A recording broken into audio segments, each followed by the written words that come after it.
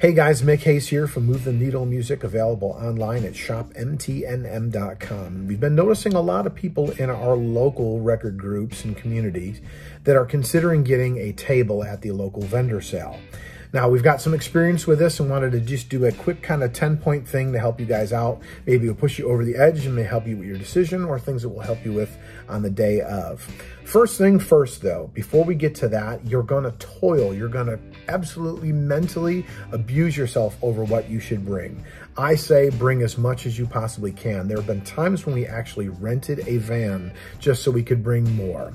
And that will bring me to my next point. You will want to bring help. It's a lot of legwork. It's a lot of lifting. It's a lot of standing. So you're going to want to bring someone to help you the day of. And that takes us to our first point. First point, very simple. Load-in sucks. There's a lot of instances where your car's going to be all the way over there and you've got to walk across the parking lot, through a hallway, across the venue, and then you find out because you're the newest person on the roster, they gave you a table that's all the way at the back of the room and you're literally the last table. Now, some people will say that you're not gonna have good sales and they're gonna say all kinds of crap like that. None of that's true. We've been the first person on the roster, the new person, I should say, on the roster, and we've had great sales. As a matter of fact, I still think that one of our first sales was one of our best sales ever. The next point, after load-in sucks, setup sucks. That's another thing you're gonna think about way too much. You're gonna think that you need a drop cloth. You're gonna think that you need bins and that you need a big thing behind you to display all your records. As a matter of fact, my advice for you is to go to Target and pick up a couple of these, like they're children's paint easels. We put our high dollar records on those and keep them away from getting bent up in the bins. So, point 1, load-in sucks. Point 2, setup sucks. Point 3, accept PayPal. Point 4, accept Venmo. And point 5, accept credit cards. Now, a lot of people that come to these events budget themselves. They govern themselves. They bring $200 and that's it. And if you're that last table and you have exactly what they want, you need to be their impulse buy. And I mean that. You need to offer them the opportunity to buy that record that they've been pining for, or that CD or the cassette, or whatever it may be. They've looked through the whole place and then surprise, here it is. They've already spent their budget and now it's here, looking them in the face. They're holding it right there. The condition's there, everything they're looking for, but oops, they spent all their money. We also accept credit card, okay? Next point, have a sticker or a takeaway of some kind, something for people to take home.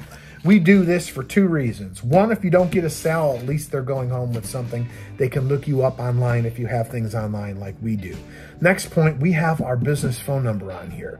We don't want people to think that we're a fly-by-night seller and, hey, surprise, you bought a bunch of warped records. That's not the way we do business. I don't suggest it's the way you do business either. And that's a great way of getting a reputation for being kind of on the level, air quotes. Next point, engage with everyone. And I mean that. A lot of people will come to your table and they're relatively quiet. They're introverted. All they want to do is just kind of look through. There are times that people have looked at 2, 3 records and walked away and I was like, what's that all about? You can't let any of that bother you. They'll walk over, they'll look at a couple of your records and then say this to them. Is there anything specific you're looking for? And they will say to you, usually, no, just looking around. And then sometimes I'll ask, well, what do you normally collect? And then they will usually say a little bit of everything, which is safe. It's a safe answer. We all probably would say the same thing under that pressure, but we're not trying to create pressure. What we're trying to create is engagement. So then I kind of have an icebreaker. I say to them, I just want to make sure I left exactly what you're looking for at home. And then we both kind of chuckle, but it's important that I'm letting them know at that moment that there's more, that they have more stuff at home. And because we give them a takeaway, and because we give them that opportunity again to seek us out online, they usually sometimes will come forward with, yeah, actually, you know what I am looking for is blank, whatever it may be. And then if I have that at home, if we have that in stock, we have the opportunity to meet up with them at a later time in a safe, controlled atmosphere and venue and sell that to them, whether it be over a cup of coffee or over an adult beverage or whatever it may be. So it's important to engage with everybody. And again, to go back one point, have something for a takeaway. Next point, load out sucks. It's exactly like load in, only now it's longer and later, and you've been on your feet and you've been talking at pretty much the same energy level that you're talking to right now for hours and hours and hours. So now you've got to load all this stuff out the same way. Next point, loading back into your home sucks too. So this is why we encourage you to have someone to help you with load in, help you with setup, help you with tear down, loading out, and then loading back into your home.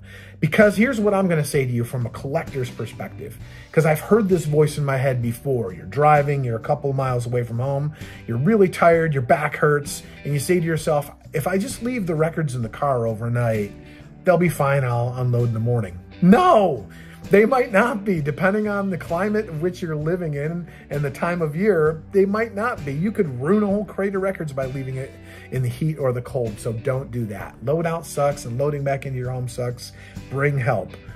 All in all, here's what I'll say. We love it. We absolutely love it. We've done any show we can get to in a reasonable amount of time and a reasonable distance and enjoyed it every time we've done so.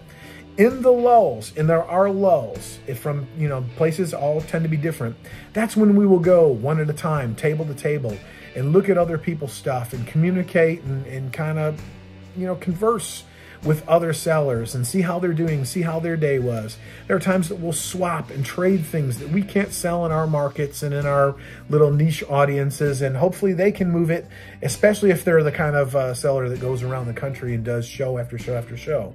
We just got rid of actually a Garth Brooks box set that we were stuck with, and we wish the guy 100% luck on his way, and hopefully he's already moved it by now.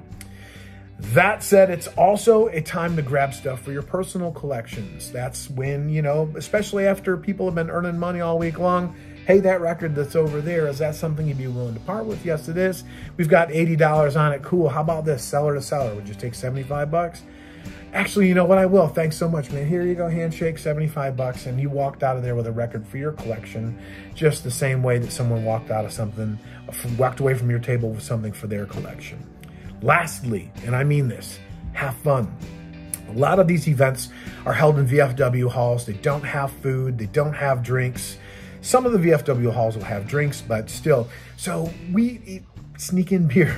I hate to make that a point, but do something to have fun. We sneak in beer. We kind of have fun. It's another point, again, to break down that whole customer thing. It's like, hey, is it time to have my first beer yet? And someone will crack a joke.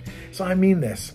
And here's what I can say to just take this one step further, if you'll pardon the rant, as we're just approaching 8 minutes here, especially if you have that younger next generation that's excited and vibrant about collecting, give to them the same kind of energy and excitement that you had the first time you collected a record, or you found out that this was your thing.